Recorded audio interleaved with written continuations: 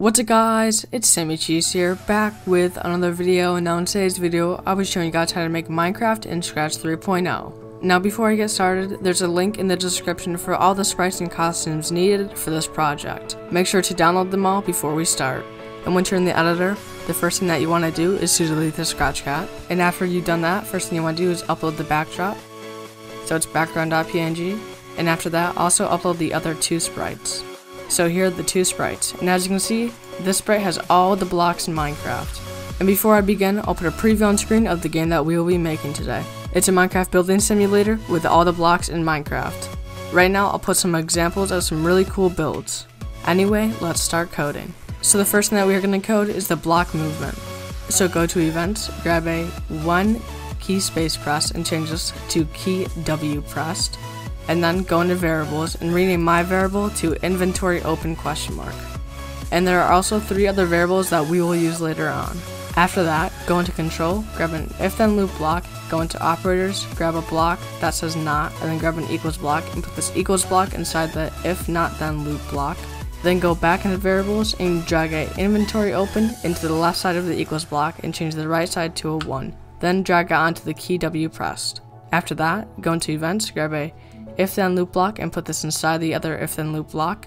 Then go into operators, grab another not block and put this inside here. And then grab another equals block and put it inside the not block. And then go into motion and grab a Y position block and put this on the left side of the equals block, and on the right side put 180. And then after that, grab a change Y by and change this to 16. And that's the first script done. After that, all you want to do is right click and duplicate that 4 times. And on one of the duplicate scripts, change the W to an S, and change the Y position number to -172, and change the change Y by to -16. And then on another duplicate script, is change the Y position block for an X position block, and then change the change Y by to a change X by, and change the value of 10 to -16. And again, change the Y position block for an X position block, and change the change Y by for a change X by block, and change the value to, this time, +16.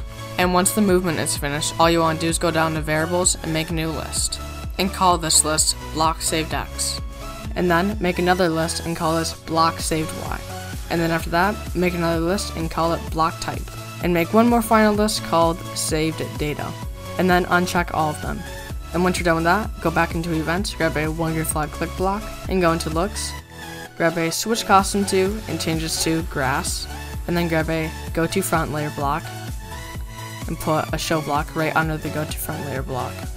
And then after that, go into variables and make a new variable and call this one max blocks. And also make sure to uncheck it. And then grab a set, change this to max blocks to 143, and then drag this under the show block. And then grab another set, change this to last X to 0. And then drag that under set max blocks to 143, and then grab another, change this to last Y, and put this under here. And then go down into list and grab a delete all of and change this to block saved X, change this one to block saved Y, and change this one to block type, and then change the final one to save data and drag this under all these variables. Then go to motion and grab a point in direction 90, go to X, change the X to 8 and the Y to 4, and then drag this under point in direction 90. And then after that, press this little block plus button and choose pen. And then finally, grab an erase all pen block and put this at the bottom of all that code. And now, let's make a few blocks. So go into my blocks and make a block, and call this one save position. After that, make another block and call this save, and then press add an input and put value, and then press OK. And then make one more block and call this one stamp, and then press OK. And now, let's code this stamp block. Go down to the pen and grab a stamp block and put this on the stamp block, just like that. And now let's code the save value block. So go up into list, grab a add, go into operators, grab a join block and put this inside here. And then grab a value block from the save value block and put this on the left side of the join. And then on the right side of the join, all you want to do is type this character. And then just change block saved X to save data and put this on here. And now let's go to save position. So go back down to lists, grab 3 of these add blocks, just like that, and change the first one to motion, X position, and make sure it's block saved X, and then grab a Y position, and make sure it's block saved Y, And for the third one, go to looks, costume number, and put it as block type, and drag that on there. And then go down to my blocks and grab a save block and put these 3 in a row just like this. And go into motion and grab an X position block, Y position block, and then go into looks and grab a costume number block. Just like that. And now I'll explain some code. So the stamp block is some code for placing blocks.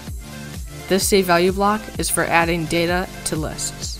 And this save position block saves the position of where the blocks were placed. And this line of code is general setup for the game.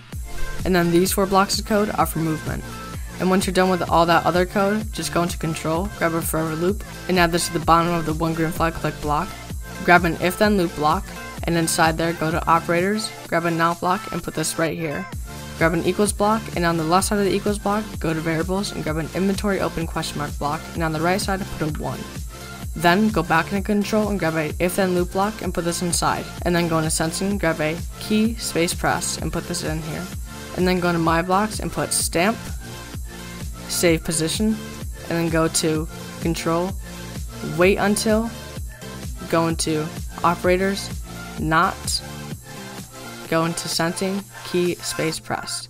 And that's part 1 done of this Minecraft game series. If part 2 is out, it will be on your screen right now. Other than that, thank you guys for watching, comment, like, and subscribe, and I'll see you guys later.